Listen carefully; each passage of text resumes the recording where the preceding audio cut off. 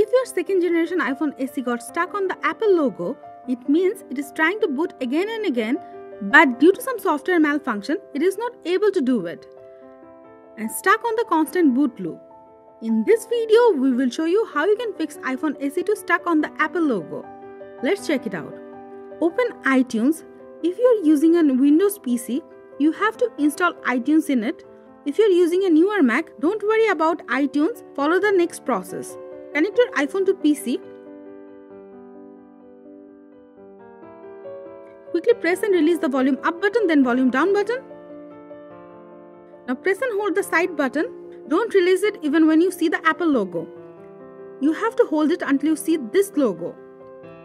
You will also get a pop-up on your PC. Click Continue.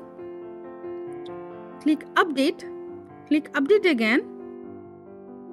Click Next. Agree to the terms and conditions. The software will start to download. Click on the icon on the top right corner of the screen to see how much time it will take to download. Wait for the time being.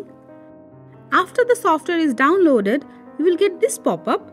Tap Restore and Update. It will start installing the update in your iPhone. Wait for the process to be completed.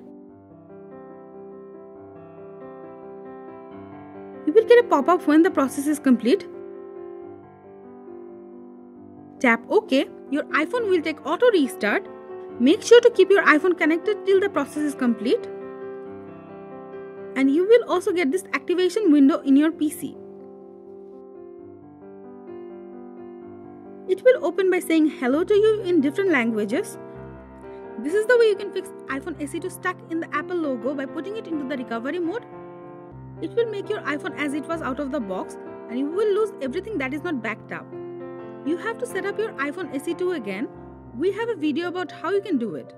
We will leave the link in the description below. You can check it out. That's it for now. If you have any query on the topic, let us know in the comment box. Subscribe to our channel for tips and tricks for Apple devices. Thank you.